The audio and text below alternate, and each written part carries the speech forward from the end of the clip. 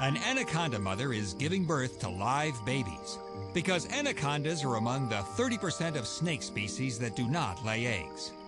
These 40 babies, about a third of her body weight, are saying hello to the wilds of Venezuela. The mother also expels about a dozen orange spheroids. These are eggs that never developed into babies. Although anacondas are the largest snakes in the world, this trimmed-down mother hasn't eaten in several months.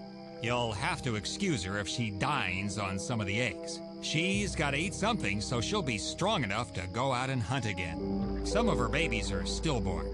She'll also eat those. Of course, with 40 babies, sometimes you might accidentally taste a live one. Whoops, sorry. Once they're out of mom's body, the babies are on their own. The first of the babies slithers off.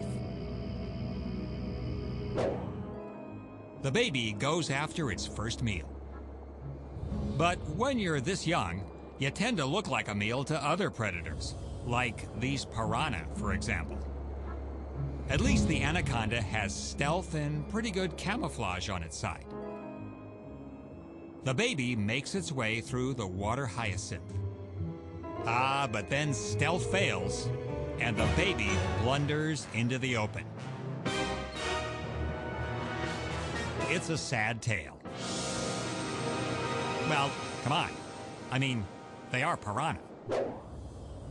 Another baby races off to safety. Or not.